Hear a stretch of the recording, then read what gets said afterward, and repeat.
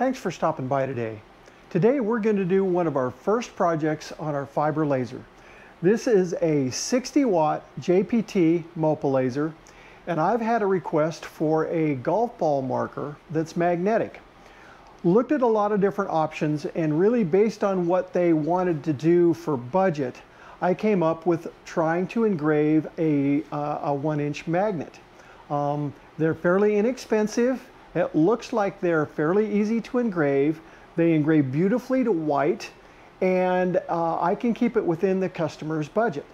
So what I thought I'd do today, this is a real simple project, but more importantly, I just wanted to step you through the process of what a project looks like on a fiber laser. Maybe you don't have a fiber laser, or you're considering one, but you just don't know kind of what it looks like compared to maybe a CO2 laser.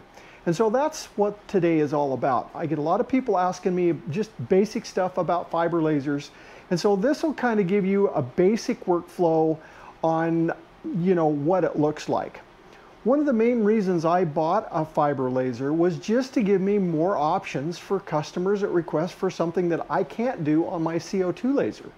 This is a perfect example. I would not do this project in any way, shape, or form if I didn't have a fiber laser, for two reasons. Number one, it's going to be a real pain to mark on these with a CO2 laser, where it's going to be a breeze with the fiber laser. And just the mere setup, and you'll see how fast this will go when we get our design done and we're ready to go to the fiber laser and get these marked.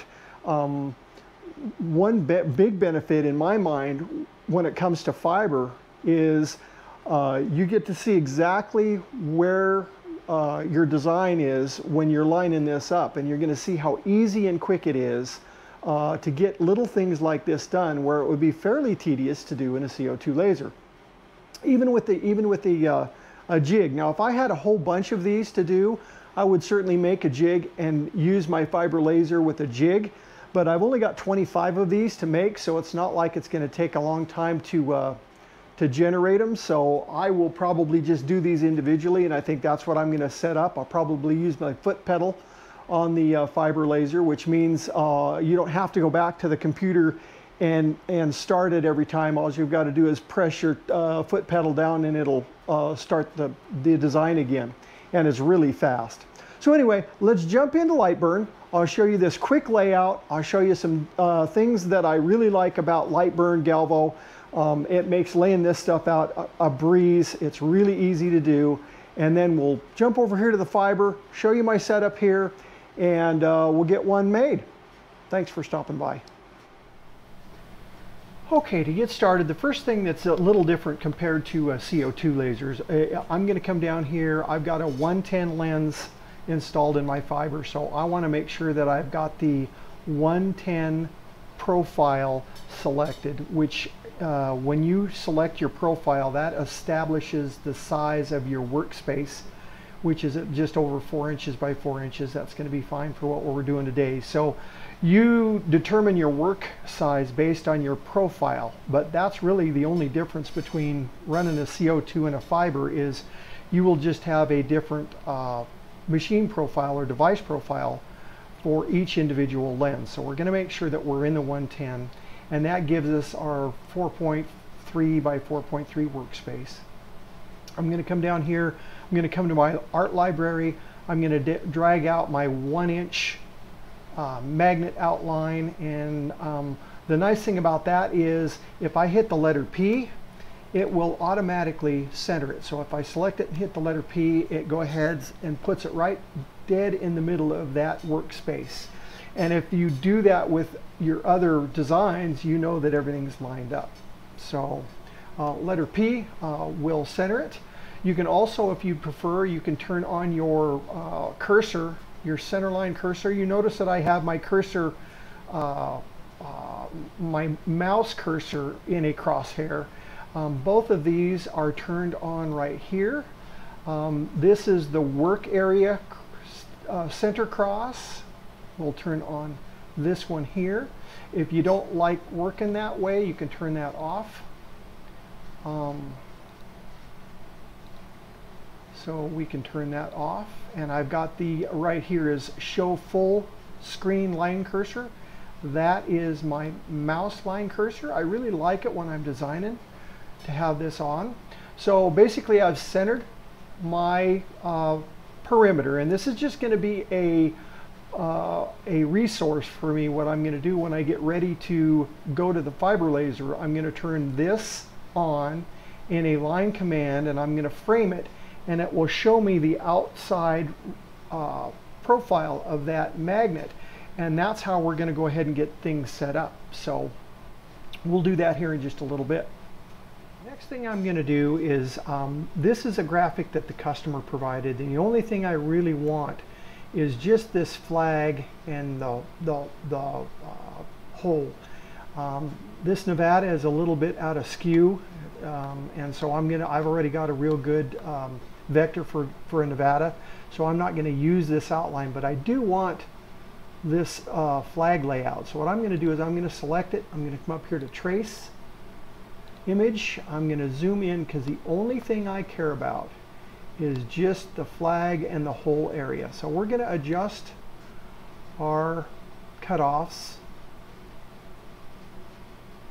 just to where it's as clean as it can be. I'll come in here. I don't care about this oval right here. I can recreate that real easy. It'll be easier to do if I don't. So what we'll do is if I just have a little bit of an outline, we'll see.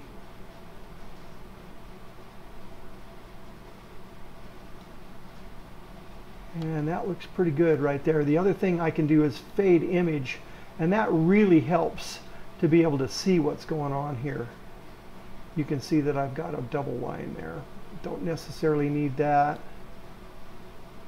Matter of fact, I'm going to go ahead and move that so I don't have, I'm going to have that. That looks good. I'll recreate with this with just an oval, and then I'll go ahead and get rid of these nodes and clean this up, and then this outline will look pretty good. So I'm going to go ahead and say OK. Then I'm going to drag this out. I'm going to go ahead and move this up in case I need it later. Go ahead and color it what I want, and now I'm going to ungroup it because I want to get rid of the outline of the Nevada. First thing I'm going to do is recreate this oval, so I'm going to come over here to my circle tool, and I'm going to draw me an oval.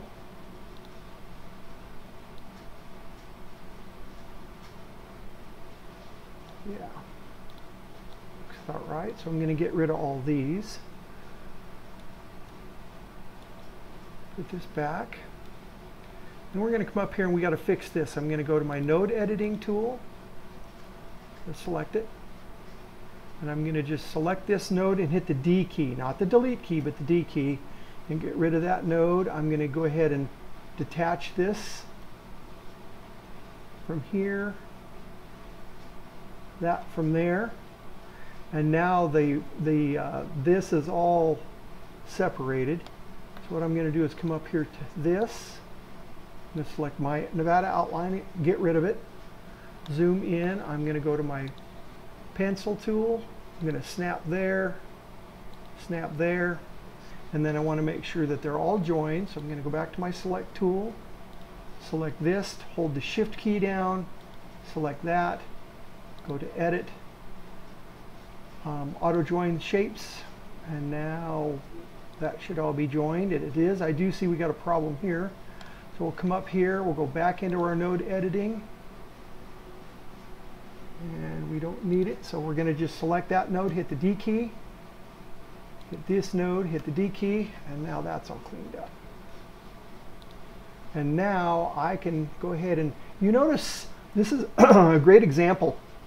When you trace something, it's a little bit rough, and if you want to, you can use the Select Options Optimize Shapes tool.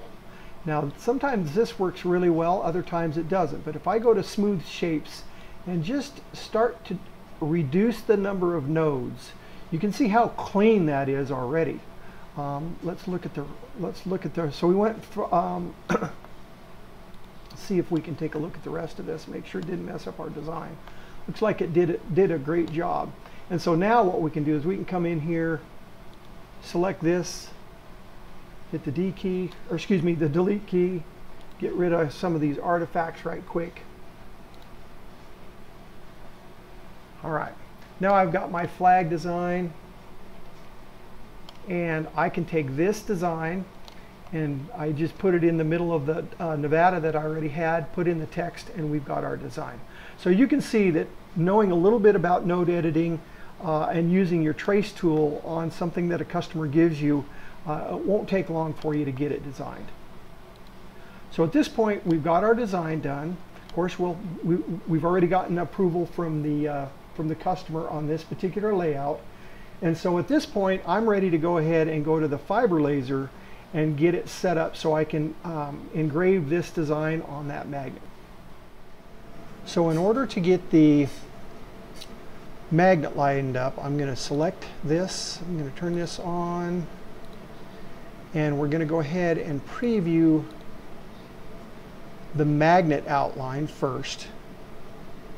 And then, so if we hit frame, what will happen is that will superimpose the circle down on my workspace. I'll lay my magnet down, and with the XY table that you'll see in this next shot, I'll drive the magnet into place. And then once we have that done, I'll turn off the magnet outline, turn on the engrave, and that will show on the magnet. And if everything lines up like we think it should, all I have to do is when I hit frame, I can hit start, and I can go ahead and start to engrave these magnets. Okay, so I've got the magnet outline frame. Now it looks like it's circled, but it's actually solid. So the video is showing it just a little bit differently than it actually is.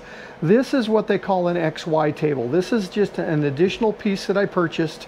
So I have the ability to do micro adjustments with this and this to get it exactly where I need it to be. So what I'm going to do is I'm going to take this magnet, I'm going to push it up in that V, and then I'm going to just use these knobs to steer it into place. And for things like this XY table really makes it easy. And you can tell based on by the reflections on kind of where you need to be.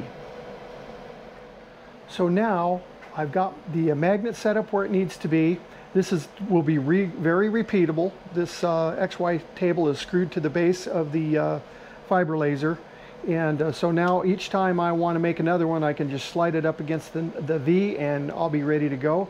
You can see now that we've got the actual outline superimposed on the magnet, so I can make sure that what I see is what I want, and that's going to look great. And at this point, we should be able to pull the trigger on the design and see how it looks. So what I will do, I've got to put on the old glasses, make sure my glasses are on, and let's give it a try. I'm going to just go ahead and say start.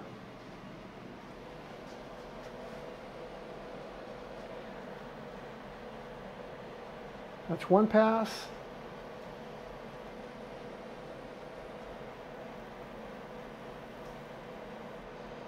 That's two passes. It gives me a little indication that it's over with.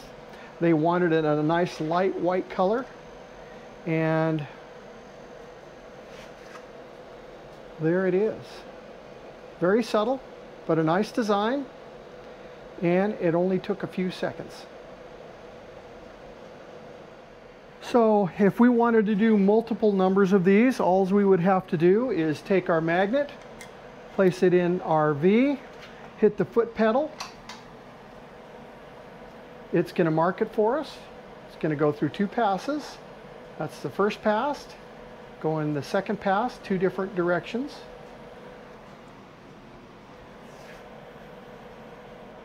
And this took about 17 seconds. And you just feed them in. Well, as you can see, creating something like this doesn't take very much time, and it's a lot of fun. It gives you a lot more options than you had before. So now I'll be able to crank these out for my customer that I would have had to turn away if I hadn't had the fiber laser.